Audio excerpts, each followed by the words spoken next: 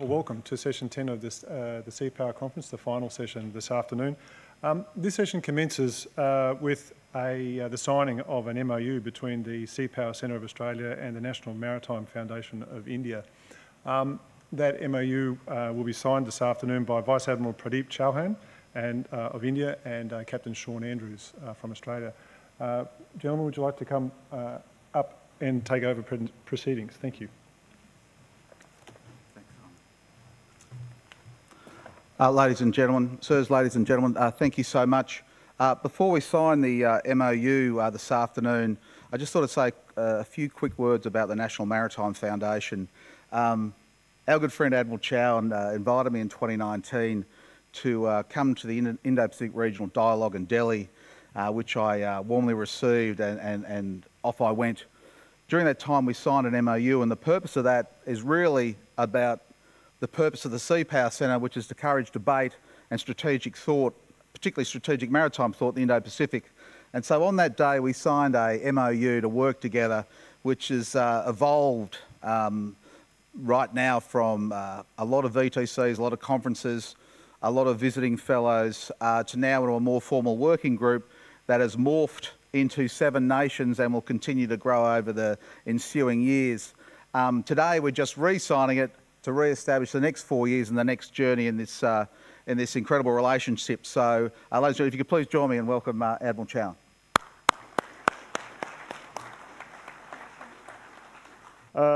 Excellencies, ladies and gentlemen, I just wanted to express the sentiment of honour that we in the National Maritime Foundation feel in continuing our relationship with the Sea Power Centre. Of all the various structures in the region, I think that the most important, the most dynamic, the most effervescent is going to be the India-Australia relationship, and going forward, anything and everything that we can do to bolster that will be a good thing. And I cannot imagine a more comprehensive approach than to have track 1 deal with track 1, track 1 deal with track 1.5, and vice versa, and also track 1.5 dealing with track 1.5. And before I get my maths all hopelessly muddled up, let me say thank you once again, and we look forward to the next 4 years with a sense of keen anticipation. Thank you very much.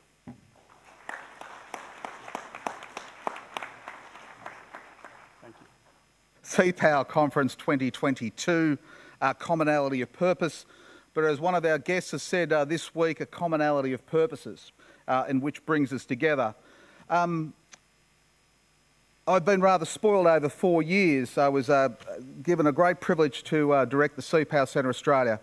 It is Defence's only autonomous maritime research centre, and was originally commissioned by the then Chief of Navy 30 years ago, Vice Admiral Hudson. Our aim is really to create, instigate, stir debate about issues of maritime character and not shy away from those. I think over the last 4 years we've managed to do just that. But more importantly, one of the highlights, if I say that the flagship program has been our intern program. Myself and the team get to intern between 17 and 21 young Australian and international students under the ASEAN program, under the Defence Cooperation program, and under the Australian National University program. And anyone who's had the privilege of coaching and mentoring young folk, and some not so young folk, know it's a wonderful, wonderful job. Without further ado, we're going to be on the fly this afternoon. It's going to be a bit live and loose. So what's going to broadly happen is I'm going to welcome on stage the finalists to this year's CN's essay competition. 3 wonderful young Australians who'll join us on stage, and in the spirit of TED Talks will present their research or their papers in 3 minutes. On completion of that, the way we're going to do it, in the spirit of TED Talks, or let's say we're in Navy Sea Talk, the Chief will get a question and the audience will get a question, and please use the app, and our wonderful moderators will determine who gets up. After that, the first tranche of the Australian National University interns will come up, and they will present their research which I can tell you from analysis overseas, and I know it's been cited broadly in Australia academia, that some of their research is considered compelling. And I think you'll find today that when you hear how people hear some of the research, we're talking about stuff from ungoverned oceans, contested legal domains, to American exceptionalism. And you'll see a broad range of topics that I'm sure will poke your interest. And then finally, once they're finished, the Chief has a question, the audience, and then we bring up the Young Turks. For those who are unfamiliar with Young Turks, it was about a young Reformation group of reformists against authoritarian regimes that brought about change in the Ottoman Empire. But the Royal Navy grasped this a century ago, and they used it as a vehicle, as a platform to stimulate maritime thought. This Navy's good friend and retired Admiral James Goldrick, over 20 years ago, brought the concept back, and it's been a wonderful legacy that I've pushed forward. And so your Young Turks this year will present also a variety of ideas and a variety of thoughts to share with you this afternoon. And on completion of that, once again, a question from the Chief and a question from the audience. So without further ado, enough from me. I would like to invite up the finalists in this year's Chief of Navy essay competition. The theme was noting the commitment of the Indo-Pacific nations to a commonality of purpose, security, prosperity and good order. How might navies best serve a common interest? Ladies and gentlemen, can you please welcome on stage Lieutenant Sarah Casey, Sub-Lieutenant Jemima Shorts and Mr. Sean Cameron. Sean Cameron represents the Open Division. His paper was The Law of the Jungle and Cooperation in the Indo-Pacific. Sarah Casey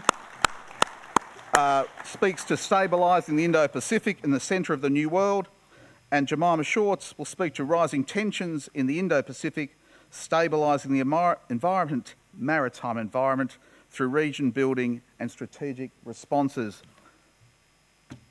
Sean, since you're sitting right there, please take the stage.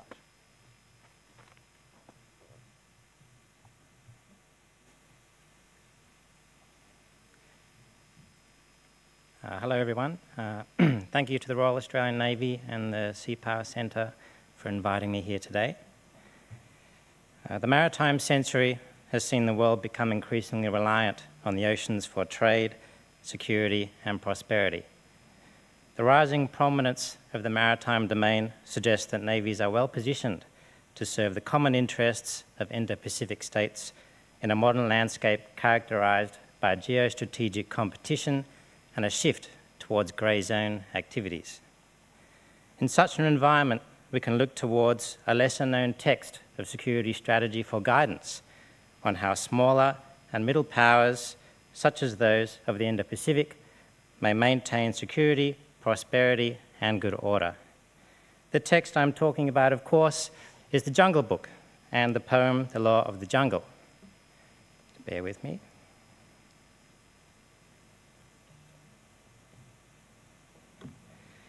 This poem proposes the importance of cooperation, in that the wolf alone is nothing without the pack. Nations across the Indo-Pacific are increasingly facing threats alone in a region experiencing maritime coercion, divide and rule tactics, and territorial encroachment by larger powers in the maritime domain. Increasing security, prosperity, and good order should focus on developing the strength and ability of smaller nations, leading to alliances and increased capability in aggregate, as opposed to nations building hard power alone. Indo-Pacific states should be empowered to contribute to their own prosperity and security and be active participants in taking opportunities and overcoming challenges. Examples of such endeavours include the Australian Pacific Maritime Security Program and the Defence Cooperation Program. These programs are examples of cooperation leading to strategic relationships, maritime capability for participants, and people-to-people ties that cannot be replicated through links resulting from the simple provision of developmental aid, vaccine diplomacy, or transactional trade. sea piracy and slavery, maritime cybersecurity, and climate change are further threats facing our Indo-Pacific neighbours in the maritime century. It is through cooperation that a chart is coursed through these maritime challenges in an Indo-Pacific that is increasingly interconnected and reliant on the strength and resilience of individual partners for success in a common purpose of shared security, prosperity, and good order, whereby navies hold a key place in engaging with regional allies, forming long-lasting relationships, and sharing maritime knowledge and capability. Perhaps Kipling summarized best when he wrote, "The strength of the pack is the wolf, and the strength of the wolf is the pack." Thank you.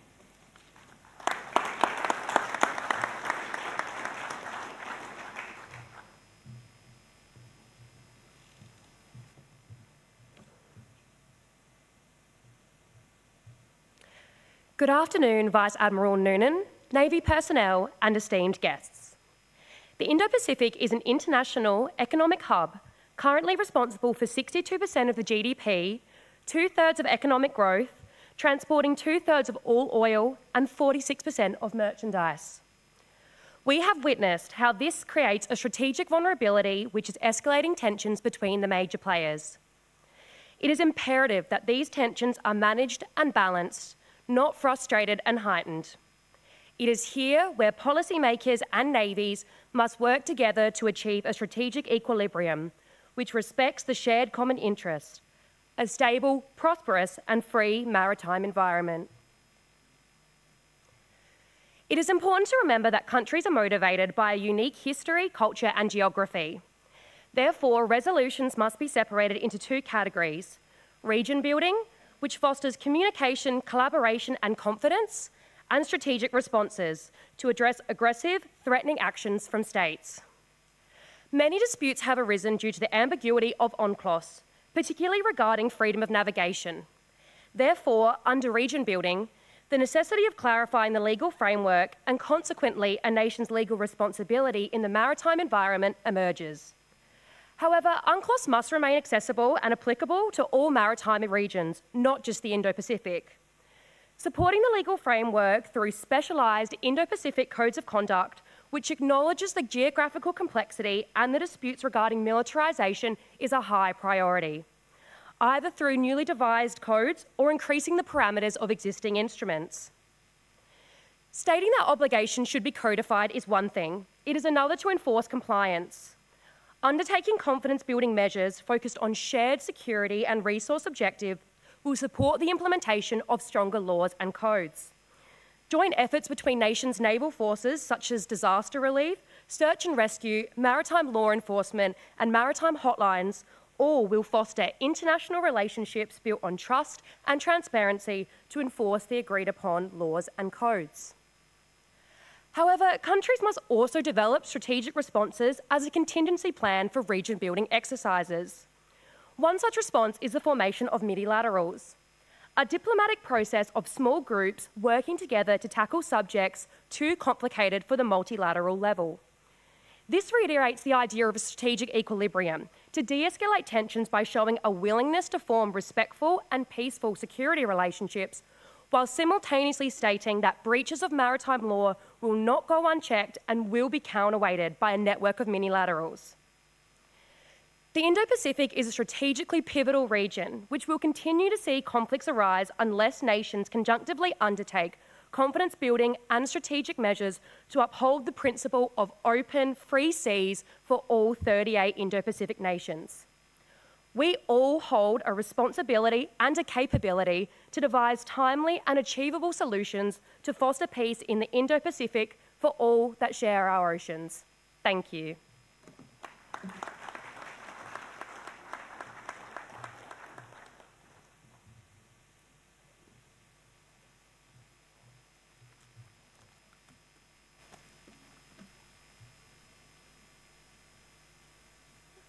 Good afternoon, sir, distinguished guests, ladies and gentlemen. I have the honour to present to you my submission in brief for the 2022 Chief of Navy Essay Competition entitled Stabilising the Indo-Pacific, the New Centre of the World. Commonality of purpose, security, prosperity and good order. From my understanding of current regional interest, it seems that Indo-Pacific is defined as a region central to political tensions. The Indo-Pacific is observant to the US and China teetering on the edge of Thucydides' trap, a trap that can threaten not only security, prosperity and good order in the region, but would have wider global impacts. A trap that warns us of the dangers faced when a rising power rivals and instills fear in a ruling power. Where this rise instills fear, Thucydides, in reference to the conflict of Athens and Sparta, states war is inevitable. A challenging aspect of this essay was the fact that the defined geography of the Indo-Pacific region was varied and often generally similar to the various, often different definitions of the Asia-Pacific region. The very fact that we call it the Indo-Pacific vice the Asia-Pacific is due to the strategic significance and the overlap between the US and Chinese strategy. Within this overlap is our current understanding of the Indo-Pacific region and the Sino-US strategic competition. With this in mind, I made the following conclusions. The Indo-Pacific must evolve towards coexistence to stabilise and avoid a trap of war. Competitive coexistence is achieved through emergence and growth of Indo-Pacific nations, particularly developing nations. And Indo-Pacific navies should therefore enable the continued growth and emergence of Indo-Pacific nations. In order to achieve this, Indo-Pacific navies must ensure the continued stability of the marine economy, a term used for the vast resources, shipping and economic significance of the region. This can be achieved through continued military collaboration patrols aimed at deterring illegal fishing activities affecting resource availability, water pollution and ecological damage. Noting our nearest neighbours will be directly affected by sea level rise from climate change, as well as the increasing incidence and severity of natural disasters. Navies address the effects of climate change, including possible states of readiness to respond to disasters in statistically prone areas, to reduce disruption to the marine economy as well as quicken recovery. Adopt environmentally sustainable practices to reduce shipping emissions contributing to climate change, and remove the language barrier through language studies as a core competence in military progression to improve communication across borders, as well as improve cultural understanding, which is often referenced in language constructs. This interconnectedness and interdependence between emerging navies and thus Indo-Pacific nations builds this coexistence framework, a commonality of purpose to move away from a place of fear and threat of inevitable war towards a network of autonomous contributors, ensuring security, prosperity and good global order. Thank you.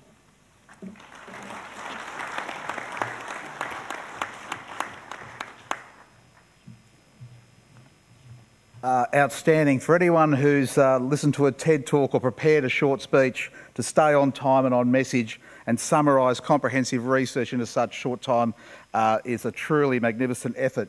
What I'd like to do now is open the floor to the Chief to ask his question before we get another one which will come up on the app which we already had. Sir? Thanks very much, Sean. Great presentations by the three of you, and I've got 35 questions I'd like to ask, but I'll stick to one. And I'm going to direct it to Sean. You had a great summary of the framework in which we operate in, but clearly as you were researching for your essay, I'd be interested in your thoughts on what could or should the RAN do more of, or in fact less of, as we engage in the region. Thank you for the question.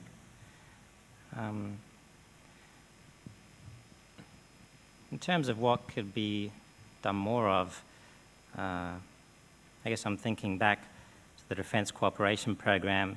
I guess up until earlier this year, I was actually living overseas in Bangkok, Thailand, and I was able to work as a teacher in the Defence Cooperation Program over there.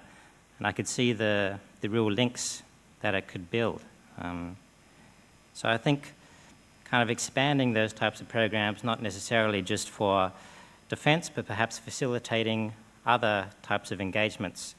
I work as a public servant now in education, and I can see that there's opportunities for those types of relationships and capacity building in other sectors, not necessarily just the military or Navy domain, education, law and justice, infrastructure. So perhaps using the already existing relationships that the Navy has built to, I guess, build a path for other sectors, other industries to come after and form those types of expanding relationships in a country, in a region. And I think that will, I guess, complement the work of Defence Cooperation Program, the Maritime Security Program, things like that. Thanks, Sean. Thanks.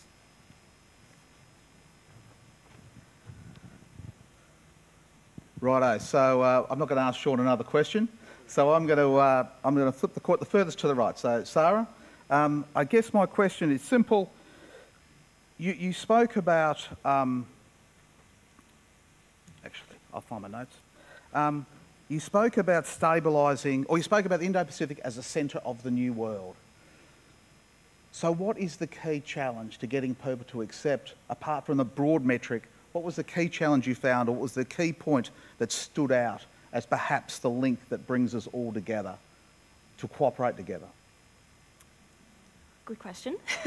In my reading, both politically and then also historically, a really good book I recommend, Why the West Rules for Now, talks about the natural progression, because of natural resources moving more towards the east, of the centre of the world moving to the Indo-Pacific. How can we get everyone to collaborate and work together in this region? It's not going to be hard because there already is a lot of interest in the region. There's a lot of natural resources, big focus, a significant portion of our trade is in the region. It won't be hard to generate this collaboration. I think the key issue will be to move towards the coexistence, which is where I want to promote emerging nations to really need to grow. Thanks, Sarah. Thank you, Sarah. That's wonderful. Well done to all of you. It's a magnificent effort. What I'd like to do now is invite the Chief of Navy on stage and Vice Admiral Jones, retired, the President of the Australian Naval Institute, to present the winners of this year's Chief of Navy SA Prize. The Open Division, the Junior Division, and the Youth Division, I should say, and the Defence Division.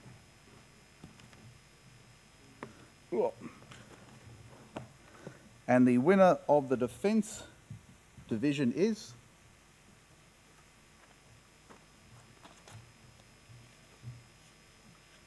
Drum roll. Lieutenant Sarah Case.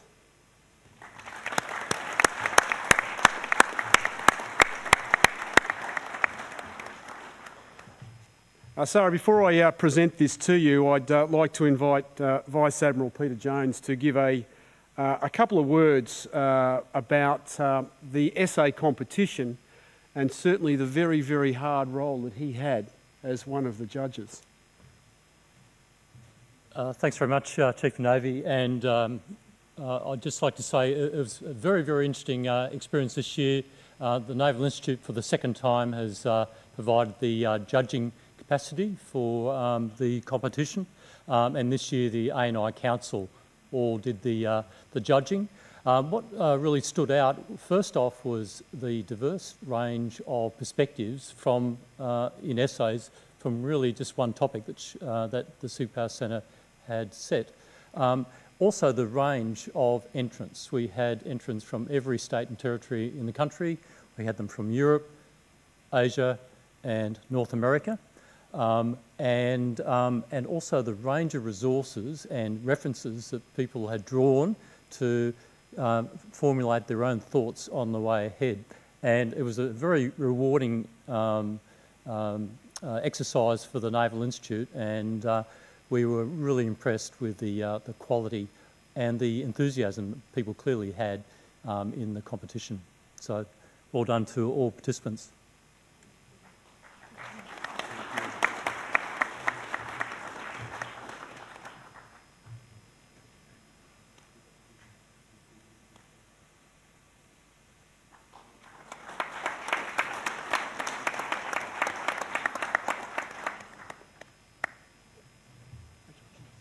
And sir, the winner of the Youth Division.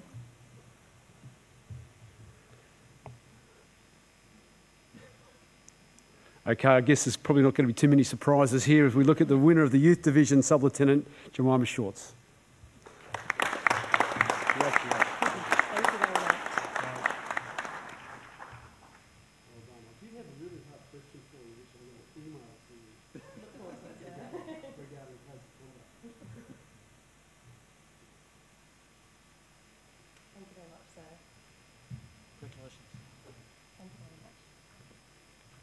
And Sean, the winner of the Open Division, sir.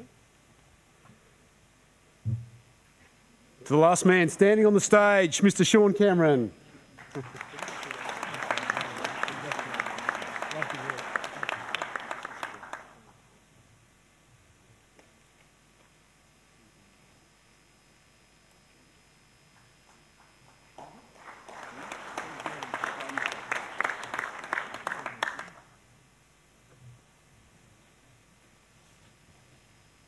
Whilst I have the Chief on stage and, of course, the President of the ANI, Vice Admiral Jones, I just think I'd like to draw mention to the honourable mentions, and it talks to the diversity of the region. Lieutenant Colonel Shane Hughes, United States Air Force, he spoke about the Quad, mature counterbalance in the South China Sea. Paul Chamberlain, ex-Canadian policy guru who's now at ANU, he spoke to navies as diplomatic influences in the Indo-Pacific. And last but not least, Officer Cadet Edward Elias, University of Western Australia, safeguarding maritime trade and combating transnational crime. Thanks, guys.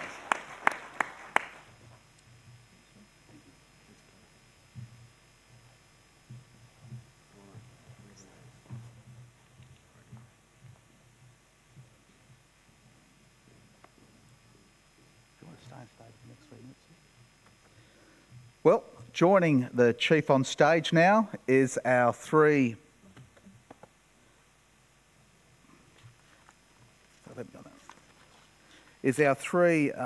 ANU interns. Ladies and gentlemen, could you please welcome Anastasia Canonati, Eleanor Brownlee, let me get this right, Cassidy Sneakers, Madeline Gordon and Anastasia Calanati.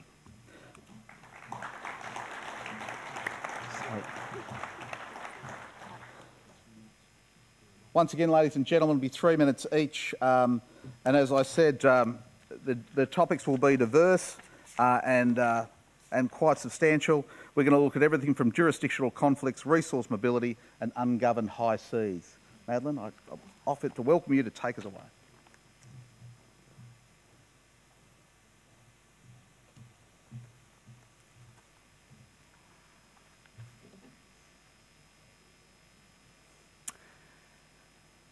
The environmental impact of climate change. Yeah, I think we're all pretty familiar with that one. The health impact of climate change. Heat stress, disease, etc. Also, not a new concept. The economic impact of climate change. Just ask the insurance companies. What we've heard less about, ladies and gentlemen, is the security implications of climate change. Today I want to talk about a subject that Dr. Bergen touched on briefly earlier. Specifically, how climate change is destabilising maritime boundaries in the Pacific, to the detriment of regional security. Under the United Nations Convention on the Law of the Seas, UNCLOS, states have special rights to the 200 nautical miles of water surrounding them, the EEZ. To form, say, the EEZ of the Marshall Islands, voila, to form, say, the EEZ of the Marshall Islands, excuse me, we use the outermost islands as base points, and where there are no nearby neighbours, we jump 200 nautical miles out, and there's our EEZ. But herein lies our problem. Most of these base points are low-lying atolls that are very susceptible to the effects of climate change. If an island becomes uninhabitable, it is then classified as a rock, and no longer counts as a base point. If, say, these two atolls became uninhabitable, the Marshall Islands EEZ would, under a strict reading of UNCLOS, contract by over 200 nautical miles. Now, the key word here is uninhabitability, because when we talk about uninhabitability, we aren't just talking about the submersion of an island due to sea level rise.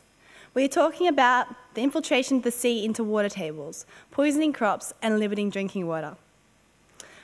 and more frequent natural disasters in countries with limited economic capacity to fuel recovery, and erosion, and the poisoning of fish that islanders rely on to survive. These issues seriously threaten the inhabitability of islands and their maritime claims. A problem indeed. But, at least so far as the maritime claims are concerned, it's a problem with a potential solution. Last year, the 18 member states of the Pacific Islands Forum, including Australia, issued a statement declaring that they consider their EEZs fixed and not subject to the geographical shifts from climate change. Their EEZ base points will be deposited with the UN, and from that point on, they're static. Are we allowed to do that? Well, no one really knows. There's certainly a push for this approach to evolve as customary law, but it's far from set in stone. Other states could capitalise on this ambiguity, arguing that the uninhabitability of base points make the territory in question international waters, not EEZ. We've already seen in the South China Sea how contested EEZ claims can play out. And the motive is there. These waters are incredibly rich in fish and minerals. And they're big. We're not just talking about a drop in the ocean, so to speak. The EEZs in question total over 27 million square kilometres, or 3.5 times the size of Australia. In sum, these waters are vast, valuable and vulnerable, and they're right on Australia's doorstep. The Navy needs to be aware of and prepared for what this might mean for the coming few decades. The Navy, for example, might be called upon to patrol ambiguous waters if the powers that be decide that the evolving customary law warrants enforcement, or asked to assist in finalising the mapping of base points and boundaries for Pacific Island nations, such that they meet UN standards. Australia, including the Navy, will have a role to play in navigating the complex security, political, economic and humanitarian considerations at stake here. The livelihood of our neighbours and our region's security are at stake. If Australia is going to step up in the Pacific, now would probably be a good time. Thanks.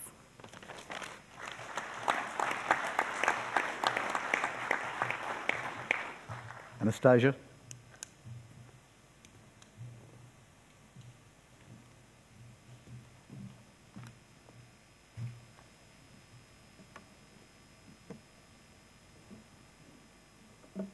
Thank you everyone for having me today.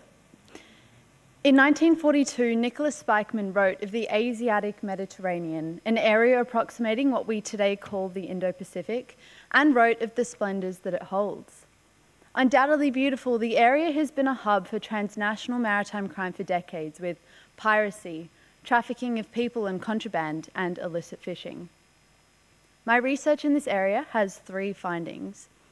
That the challenges for those combating crime in this maritime domain are unique, that capacity building must continue to strengthen regional institutions, and that the multitude of mechanisms, bodies and agreements combating maritime crime in the Indo-Pacific must be consolidated to achieve efficient information sharing. The first of these challenges, the uniqueness of this maritime domain, arises from the sheer vulnerability or sheer vastness of the ungoverned high seas, a vulnerability that criminal groups exploit.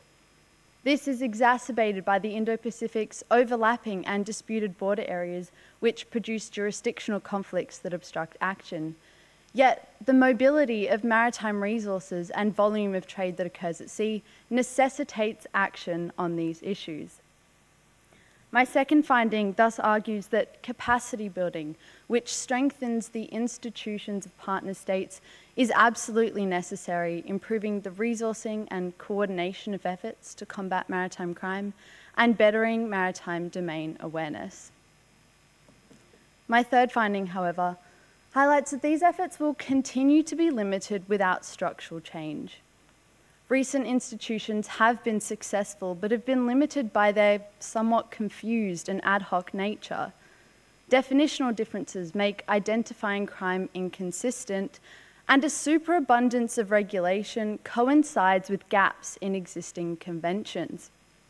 Cooperation has been hindered by issues in technology and, most importantly, trust.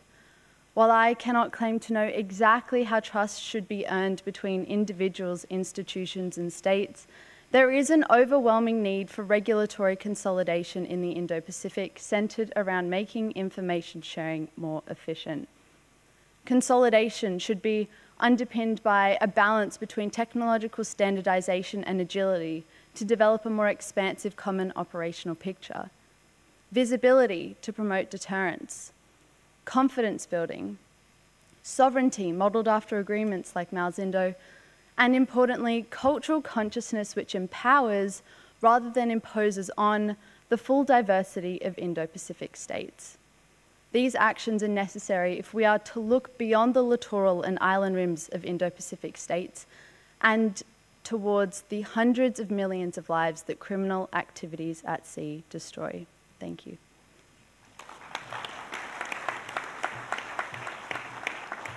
Cassidy Sneakers.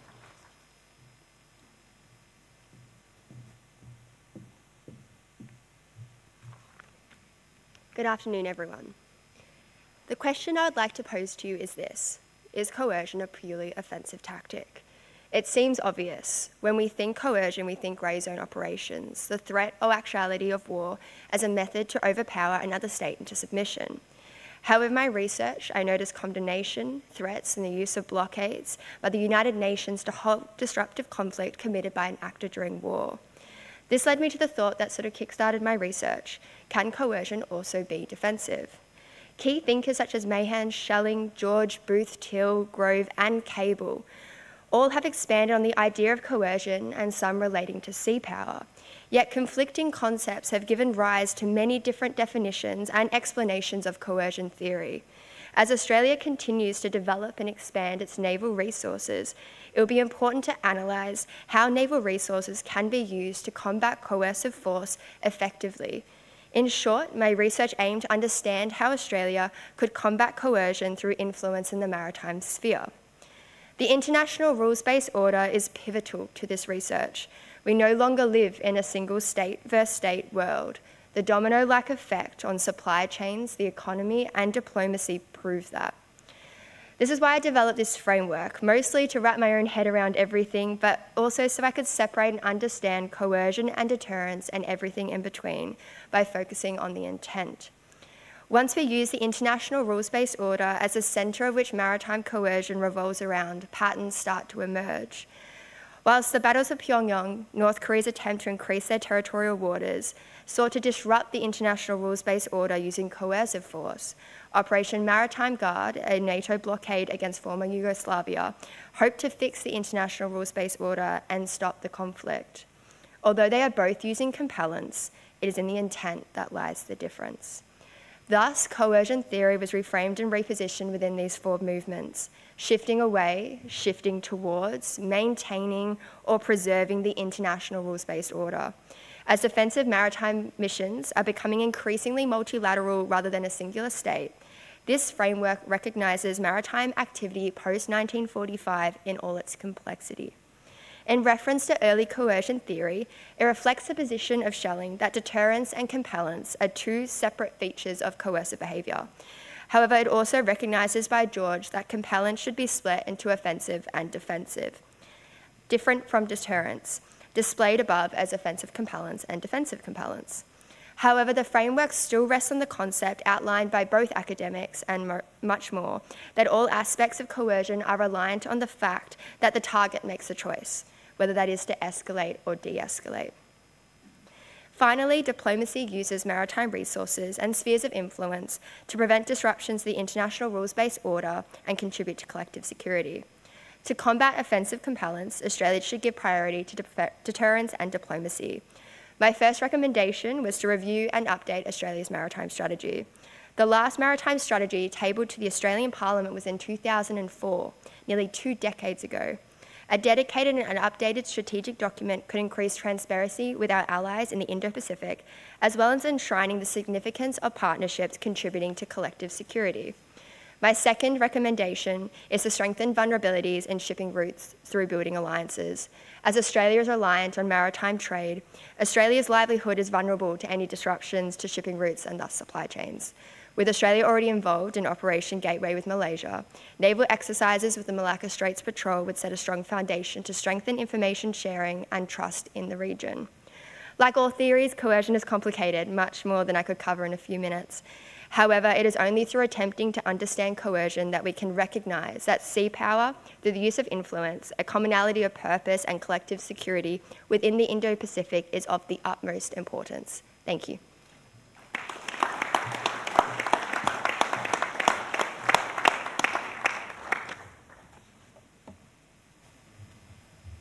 I invite the Chief to ask the question. Thanks, Sean. Madeline, Anastasia and Cassidy, thanks very much for your great papers and your thinking on three very important subjects. I've got jobs for all three of you.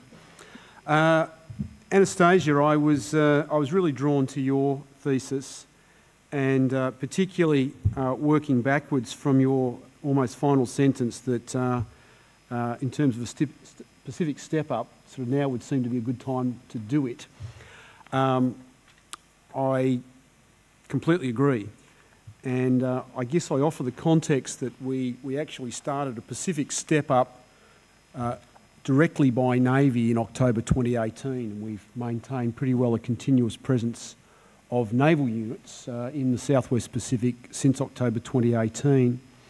But as I listened to you, I got a strong sense of the changing nature of maritime crime in our region, and at the risk of, I guess, opening up an old debate about Coast Guards and navies, and I note the presence of Admiral Jones in the audience here. Do you think that we, Australia, is optimally structured in terms of our maritime law enforcement capabilities?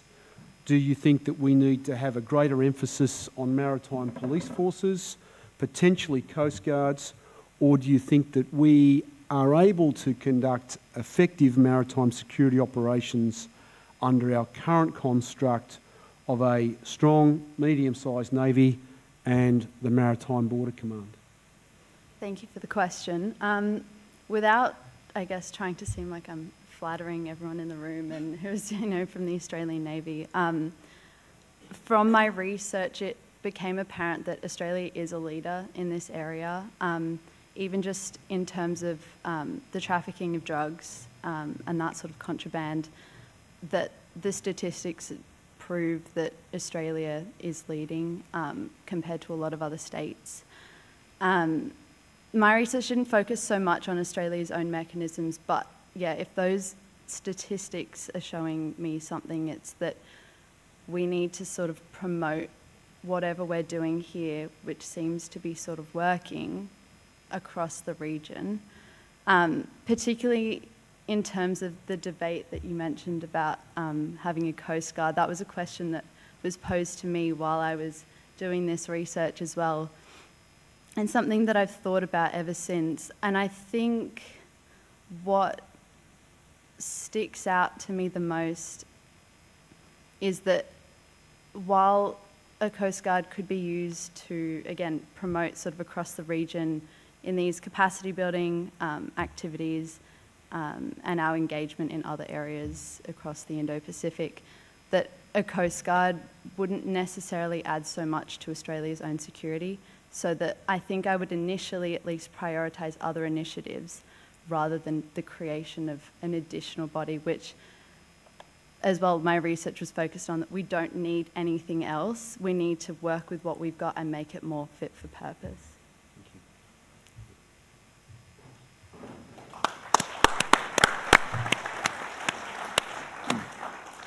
And so the moderators have come up for a question for Madeline. What is the importance of the idea of international waters given in the terms finds no mention in UNCLOS? Thanks, John. There's really a few points to that. Because international waters aren't governed under UNCLOS, they're not protected. So that map I showed you of the Marshall Islands, that's part of the world's largest shark sanctuary.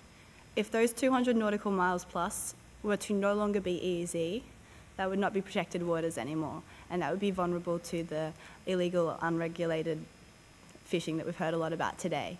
That in turn has a lot of flow-on effects. In terms of the livelihood of Pacific Islanders, they rely on the fish and the minerals in the water for their own livelihoods, their own food, but also for their GDP. So if we don't protect those EEZs, we threaten the livelihood of the Pacific Islanders, their GDP, and also just open the region up for other states to come in and use those waters for their own economic gain, which in and of itself isn't a great end, but it also, it reminds me a lot of the South China Sea. We have these ambiguous claims, and if our boundaries aren't clear, it's quite destabilising for the region. I'm not going to elaborate more on what that would look like, because I don't want to sit here and be an alarmist, but from where I'm sitting, that's not an ideal situation. We need our EEZs clear for regional stability and livelihoods of Pacific Island nations.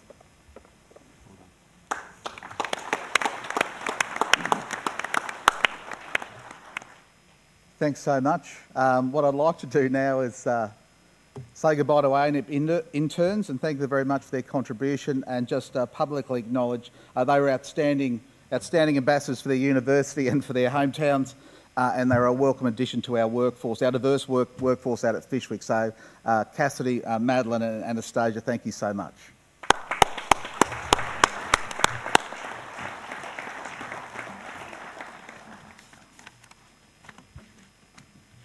Ladies and gentlemen, can I please introduce you to Sub-Lieutenant Lauren Morley.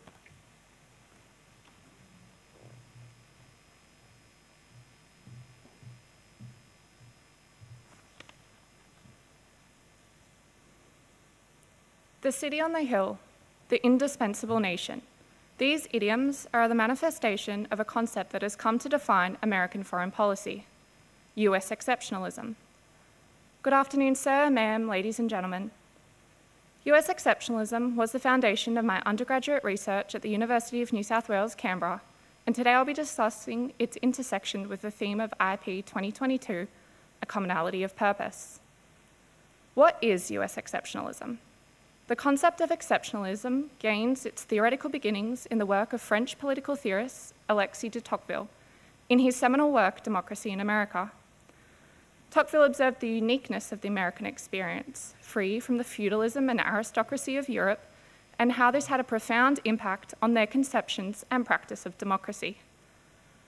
Exceptionalism has since proven itself a formidable force, defining American national identity, acting as a rallying force in troubled times, and driven them under the perceived moral obligation to spread the very values and practices which make them exceptional.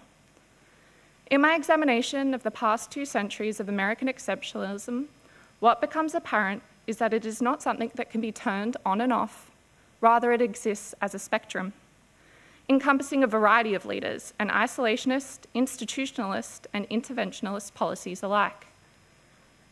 Therefore, there is a paradox to exceptionalism. On one hand, it has been the force behind the rules-based global order, and on the other hand, it can and has led to paternalism and perceptions of an arrogance of power. Arguably, it is the latter that has led to such apathy towards the West, driven by what Todorov describes as universalist exceptionalism, the assumption that the rest of the world ought to mirror America. So where does American exceptionalism intersect with the commonality of purpose? America's position as a great power understandably means that they have a very different purpose in the Indo-Pacific than other states. Therefore, it is an incredibly challenging situation for the US to simultaneously be the city on the hill and share a common purpose.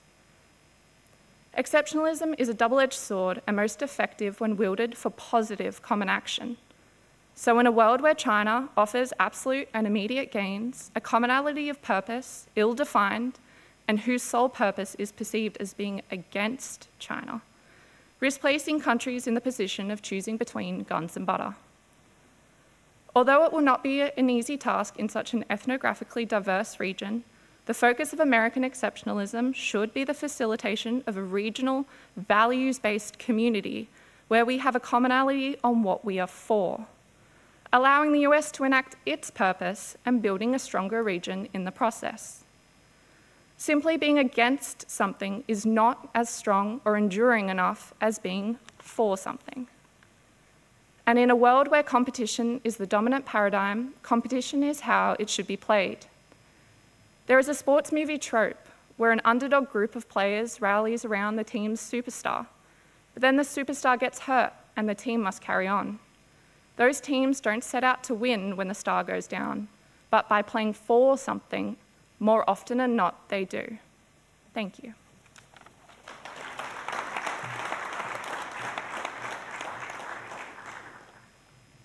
Could we please have Lieutenant Hector Gutierrez-Bocas?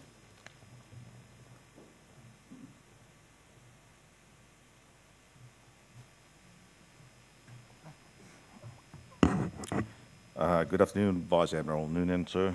It's an honour to be here with you on stage. Excellencies, ladies and gentlemen, sirs and ma'am, and my very esteemed colleagues in the Royal Australian Navy. Thank you for allowing me to speak to you today. It's only going to be a few minutes, but I wanted to express that I'm very, very honoured to be up here talking to you. The theme of the Sea Power Conference 2022 asks us to consider the Indo-Pacific maritime domain in the 21st century, a commonality of purpose. With this in mind and focusing on the importance of the phrase commonality of purpose, I humbly take the cue of the importance of cooperative and collaborative regional partnerships in the Indo-Pacific to be of crucial importance to the navies that comprise our region. There is no argument that the core function of a navy is its ability to fight.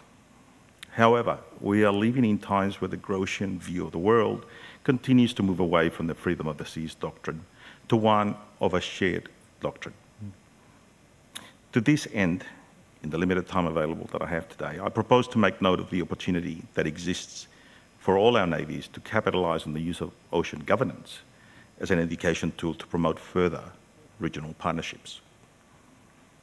Once the purview of the legal scholars, ocean governance is becoming gradually more accepted, that it plays a close partner to maritime domain awareness. Our mutual maritime concerns as they relate to the Indo-Pacific lie in a number of strategic and sensitive issues, including the security of EEZs, protection of sea trade, the prevention of smuggling, insurgency, terrorism, and the prevention of the degradation of the marine environment, to name but a few. This is not to say that our traditional outlook on strategic deterrence, sea control, projection of power, naval presence, as well as surveillance and intelligence gathering, is not of primary concern for our navies. However, the contemporary global situation demands that our navies increase their involvement in the management of the oceans in every way possible. This management through ocean governance as a principle and the global role of the Navy not only presents us with an opportunity to implement, support, and develop ocean governance initiatives, but given that the very nature of ocean governance is transnational and brings state actors together for a common cause, will naturally result in the development of further collaborative arrangements, propelled by educational initiatives, at least in my opinion. Ocean governance and its close relation to the law of the sea allows us for a unique opportunity for our navies to take the helm in education efforts to disseminate the importance but also the application of ocean governance principles. In this way, our navies can not only contribute to the good order of the seas through international law, but the opportunity to pursue concentrated efforts in joint educational programs to littoral states, and this cannot be understated in its importance. The use of ocean governance as an educational tool is already being applied through the different projects used by states around the globe. However, the specific role that our navies can take by creating joint educational programs with its partners will lead to the creation of transnational cooperation at a regional and global level, opening new opportunities of collaboration that could result in great change. In essence, this approach champions the role of the Navy as a global educator, but within the global community. The ability to take the role of educator is not a traditional role that we see our navies implementing. However, it is certainly worthy of consideration in that the effect of this idea will directly lead to further collaboration between our regional partners, but it will also promote a global community-based endeavour that will see the Navy work hand in hand with civil society, leading to the well-being of our oceans. Returning to my previous statement regarding the father of international law, Hugo Grotius, it is clear that the contemporary outlook on ocean management has moved away from the Grotian view of the freedom of the seas, and now it has moved to Mare Nostrum, a shared ocean. To this end, it is now our mission to ensure that we as navies of the world unite to make this a reality in the 21st century. Thank you so much.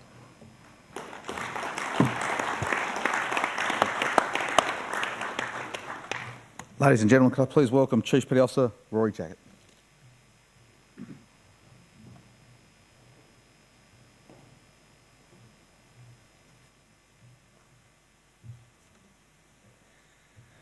Good afternoon, Vice Admiral Noonan, senior delegates, distinguished guests, ladies and gentlemen.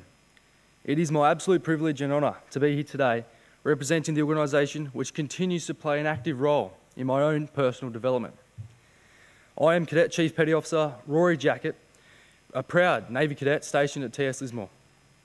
As a young 17-year-old Australian, I hope to offer a unique perspective on the importance of reinforcing vital institutions such as the Australian Navy Cadets as the Royal Australian Navy seeks to grow not only in the size and lethality of its capabilities, but in terms of its people. Its people who, by fulfilling a variety of roles, remain the fundamental element in our nation achieving desired outcomes and future success. In the wake of our region's increasingly complex strategic situation, it has been announced that the RAN will need to grow to a force that exceeds 20,000 in order to effectively project the maritime power throughout our Indo-Pacific domain. I contend that the ANC is the foremost suitable entity that attracts young people from all around our nation to contemplate a career in uniform, and that provides a streamlined pathway for those looking at sailor and officer entry. As such, the ANC's passage plan to 2023 was developed in order to effectively articulate the organisation's vision and commitment in sustaining a safe, rewarding and enjoyable environment for Australia's youth to develop confidence and a sense of belonging. Through exposure to a multitude of diverse Navy environments, the ANC provides young people with a sense of affiliation and pride alongside defence values of service, courage, respect, integrity and excellence. By virtue, these values will adequately advance their capabilities in the arenas of leadership and management. In the course of this, the ANC is developing the next generation of marine technicians, bosun's mate, Seahawk pilots, or even a future leader of our Navy. Another fundamental element to the ANC's success in regards to personal development is our important relationship with community. A close relationship between those currently serving and the young Australian who seeks their mentorship, guidance and advice will see significant dividends to both the retention and achievement of ambitious recruiting targets. The more closely we can bind the RAN and ANC, the more we can better understand, develop and deliver on key outcomes. However, without teamwork, there is no capability for a larger objective. As such, teamwork is an integral part of our framework. The ability to continuously demonstrate resilience, tenacity and courage in a team environment and incorporate it into the everyday lives of young Australians is just one of the many commodities that highlights the ANC above other youth organisations. In doing so, the ANC delivers the requisite mindset required for potential applicants to join the Australian Defence Force and play a key role in ensuring the security and prosperity of our nation, our interests and our allies. As someone who truly aspires to be a part of the RAN's legacy, I understand that my success as a maritime and military professional will be underpinned by experiences I've been fortunate to have as a member of the Australian Navy Cadets. With all this in mind, I make two important requests. The first is to those currently serving in our defence community. We need you. Tell us your stories, show us what you do, and mentor us to become the person who posts into your position and that shares the experience that we all long for over the coming years. While acknowledging the busy operational tempo of our fleet, I feel there is an important opportunity for the ANC to become more involved in the RAN as both organisations advance their joint capabilities into the future. Second is to those contemplating joining the ANC and to the parents of our younger generation. We need you as well. For the ANC to be successful in delivering people for your future Navy, I've outlined how your involvement is critical. People often remark that lifelong friends are made in the Navy. I can assure you that this is also true in the Navy Cadets. I can attest that personally I have developed across many fronts thanks to my involvement in the organisation, and I hope, in fact I guarantee, that others, that you, can feel the same sense of growth by getting involved. In summary, the ANC has great potential in supporting the RAN as it seeks to grow over the coming years. It is truly an organisation that cultivates the leaders of tomorrow, today. As we look beyond our shoreline, there is an ever-present geopolitical challenge which will demand a larger, stronger, more capable and prepared Navy. I offer the ANC as a valuable medium through which we can better prepare our next generation to confront this issue. In the words of our then Prime Minister, John Curtin, the men of Anzac handed on a torch, now firmly clenched and carried high by the fighting men and women of today. From their hands, it will go on to the coming generations, as it must. Thank you.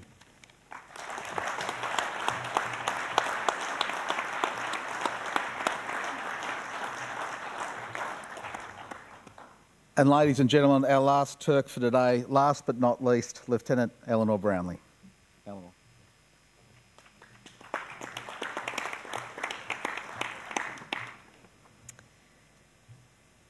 When I first joined the RAN, the term Indo-Pacific was still a relatively new one with reference to Australia's strategic focus. Donald Trump wasn't yet president, and our strategic warning time was thought to be 10 years. Well, fast forward 7 years, or indeed since the last time we held this conference face-to-face, and our geopolitical landscape is significantly different. Regional tensions have continued to rise, power balances have shifted. Both Australia and our regional neighbours have experienced a series of severe and regular natural disasters. Russia and the Ukraine are openly at war, and we're dealing with the unprecedented effects of a global pandemic. This period is bringing with it new challenges and reigniting old ones. Whilst our allies and partners aim to maintain a rules-based global order and the balance of regional power, we are all also contending with national instability, growing economic disparity, the effects of climate change, and grey zone activities. Because of this, explicit multilateral security commitments can be difficult.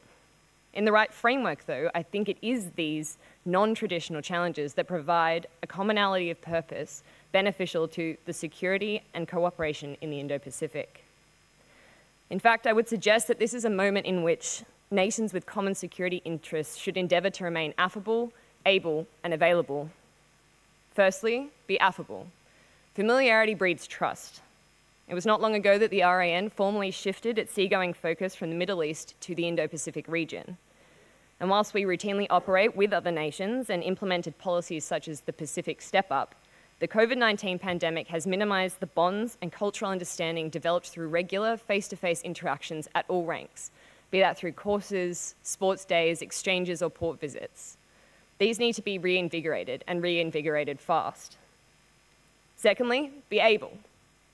Eisenhower said that plans may be useless, but planning is indispensable. And this provides a framework through which we can utilise our common challenges. This includes internal optimisation, comprehensive bi- and multilateral training scenarios, and frequent in-company time, particularly in sensitive areas. Reinforcing the principles of UNCLOS, providing humanitarian aid, or testing the lethality of new weapon systems are not just independently useful endeavours, they form our planning tool. And finally, be available. The challenge of growing military forces is one which we must all address rapidly. This is clear in Fleet Commander's direction to do everything humanly and legally possible to optimise the fleet in being. Training and retaining a growing force, bringing new platforms online and modernising old ones, particularly with COVID-affected supply chains, is critical to ensure that we can operate at the speed of relevance when responding to the range of security threats we face as a region. And by utilising our specific skills, be that archipelagic familiarity, search and rescue capability, or rapid response times, we will continue to reinforce the availability of the Indo-Pacific support network. Obviously, there is no simple solution to the issues facing us in the Indo-Pacific.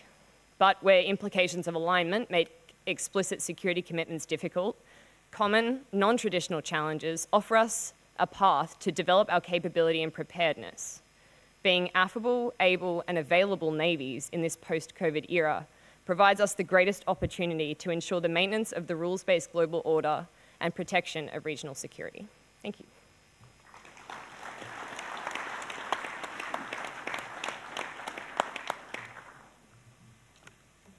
Sir, would you like to ask the first question? Thanks, Sean. And to the young Turks and the younger Turk at the very end there, look, great presentations. Really proud of each and every one of you. And I don't have a question for any of you. I've got a question for Rory Jackett's dad. Have you got any more like him at home? And when can we have them and sign them all up? But seriously, I was really impressed with your insights, all of you, in terms of not only where we are now, but where we're going into the future. And it's very clear to me that our future is in very good hands. Thank you, ladies and gents. In the interest of time, we'll draw this session to a close before I invite the Chief to give his concluding remarks and, in fact, close this conference. But I would like you to join me joining the Chief to congratulate Sub-Lieutenant Lauren Morley, Lieutenant Eleanor Brownlee, Chief Officer Rory Jackett, Lieutenant Hector GB and Commander Chris Watson, putting 3 minutes together really well and really helping us understand our region a lot better. Thank you so much.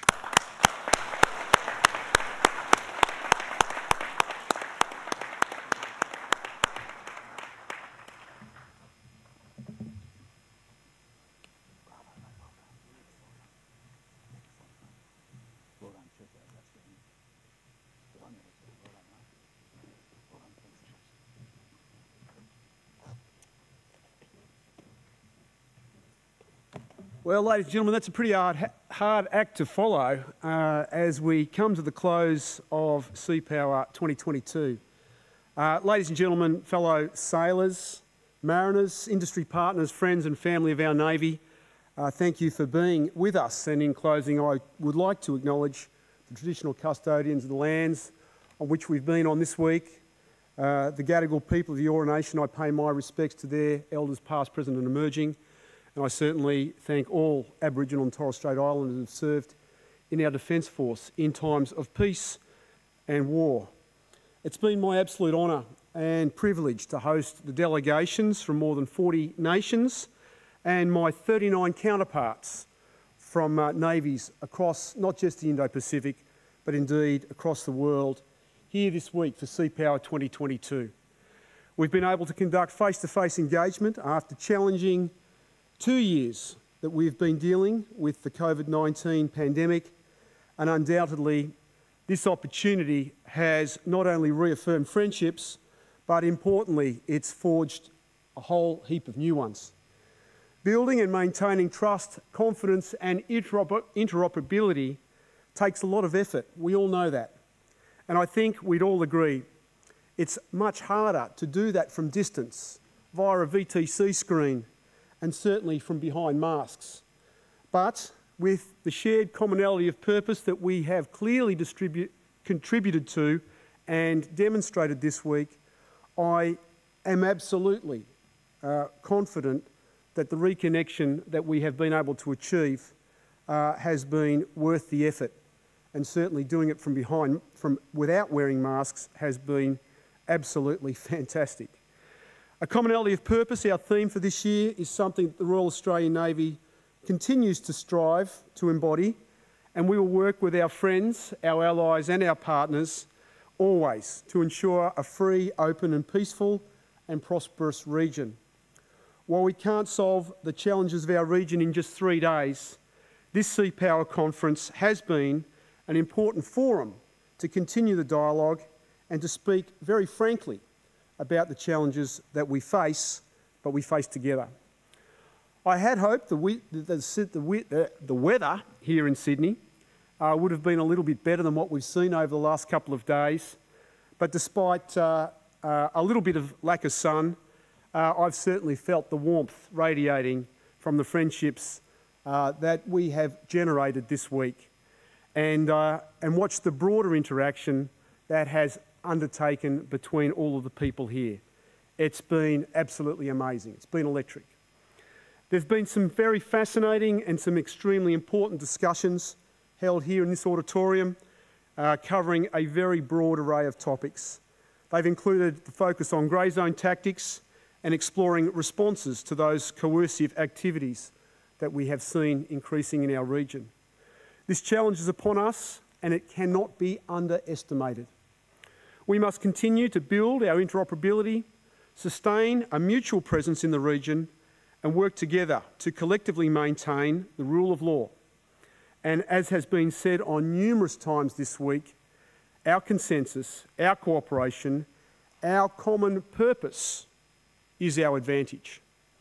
Indeed, the Royal Australian Navy has been heavily focused leveraging that advantage with our partners and friends through Indo-Pacific Endeavour and our near-continuous regional presence deployments to our west, to our north and to our east. We, like you, are custodians of the Indo-Pacific, our region. Since 2017, our Navy has been conducting these significant deployments, maintaining our commitment to the region.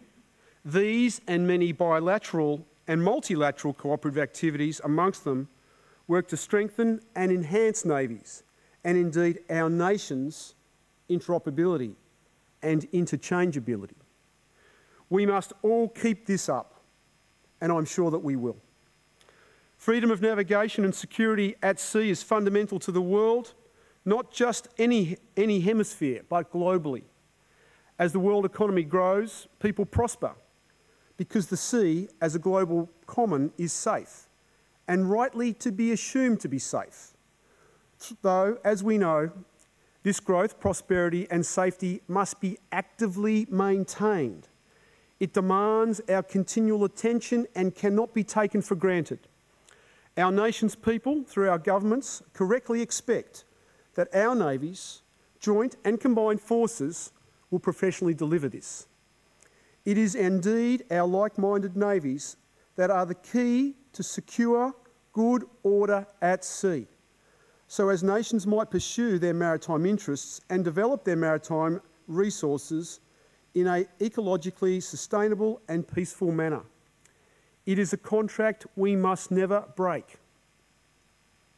Not only are our platforms and people seriously capable in and of themselves, we here in Australia benefit greatly from multiple alliances and partnerships close to home amongst our Pacific family, across the Indo-Pacific and of course across the entire world. We have all been busy despite the pandemic, and since I stood here on this stage in 2019, our Australian Navy has achieved the final operating capability of Australia's 2 amphibious capability ships centred around the helicopter dock ships HMAS Adelaide and HMAS Canberra. And we have done this in partnership with our brothers and sisters of the Australian Army. We've commissioned HMAS Sydney, the final of our 3 destroyers, and we've achieved final operating capability across that class of ship. We've commissioned HMAS Stewart and HMAS Supply, our 2 AORs, and we've brought state-of-the-art replenishment capability back to life in our Navy. We've launched the first OPV, new ship Arafura, the first of 12 vessels that will replace our Armidale-class patrol boats. And we've taken ownership of the first evolved Cape-class patrol boat with more to come. It's been a busy few years for a small-sized Navy. As well, in response to the evolving strategic context, the Australian Government's announcement to acquire at least 8 nuclear-powered submarines within the AUKUS Pact was a watershed moment for Australia's Navy and indeed Australia as a nation. In the meantime, we will continue to operate and evolve one of the most capable conventionally powered submarines in the world, the Collins-class submarine. Through the life of type extension and ongoing upgrades, Collins will unequivocally continue to be formidable and agile, and will be equipped to respond to the challenges that we may yet face. Our government's announcement to accelerate maritime and land strike capabilities, including Tomahawk and Naval Strike Missile, is one that we welcome. It will undoubtedly help us build our capacity and to retain a thinking, fighting and Australian Navy, one that is also ready to work together if necessary, to fight together with you, our partners of the world. I know I share a common view with my fellow chiefs that our people are the backbone of our navies and our maritime forces. Our people are the very lifeblood of our ability to fight and win at sea. Ongoing increases to the size, shape and capability of Australia's Navy workforce are critical to meet increasing demands upon us. Gratefully, we now have approval to grow, and it's going to be a challenge for Australia and our Navy to meet, but it's a challenge that we must meet. We have no option.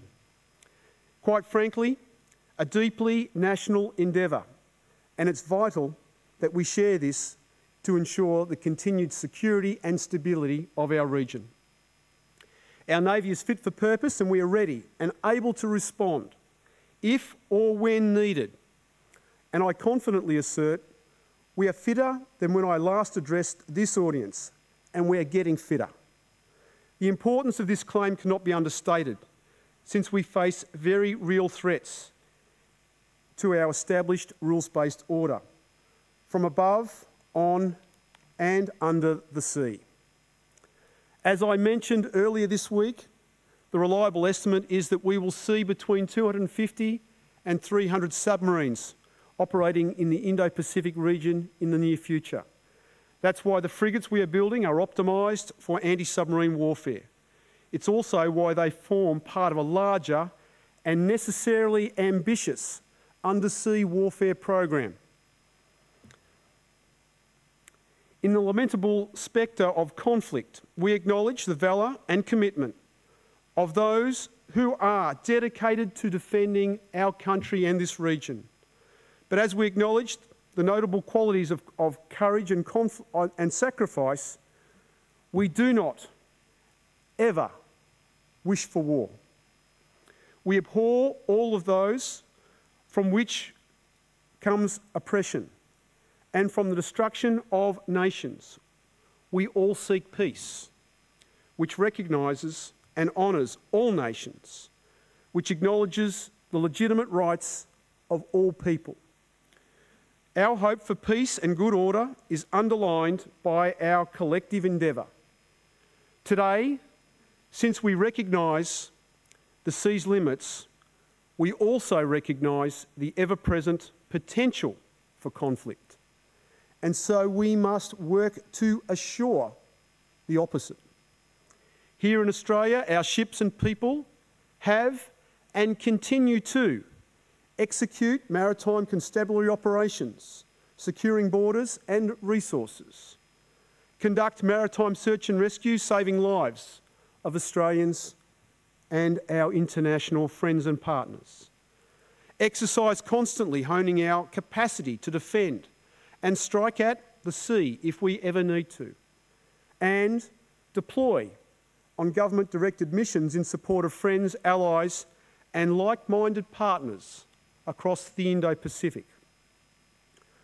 But these missions and our coalitions have never been more consequential. Among the many valuable things this conference has allowed us to see this week, it explains and helps us to understand why we have a Navy and how our Navy contributes to national power. It serves Australia's national interests and the Navy's fundamental nature in maintaining human rights and liberties. In what will be my final Sea Power Conference of Chief of Australia's Navy, as I draw it to close, I thank you all for your attendance, for your support and your friendship. I thank you for your commitment to security across the Indo-Pacific and for safeguarding our way of life. And I thank you for your commitment to our commonality of purpose. I'd like to make special thanks to Captain Shaun Andrews and his team from the Sea Power Centre Australia for the outstanding work they've done in pulling together this program. I call out Captain Simon Bateman and Commander Nicky Mann from Navy Events, who have coordinated the outstanding events and international events program.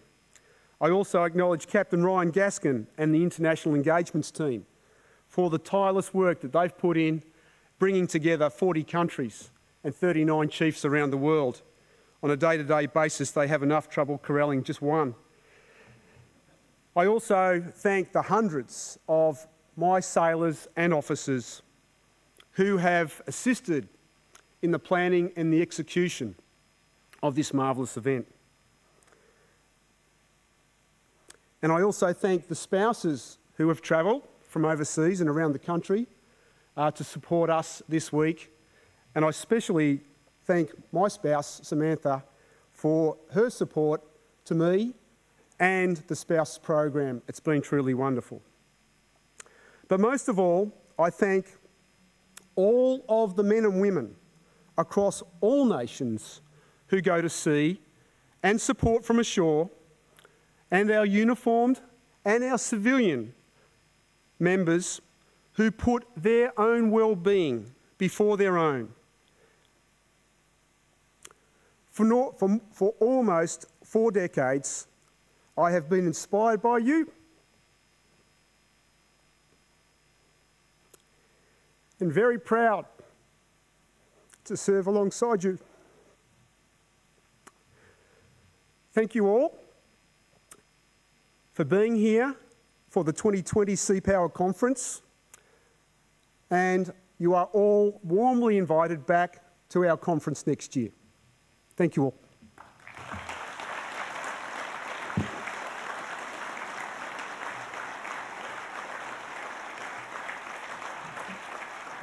Thank you, sir.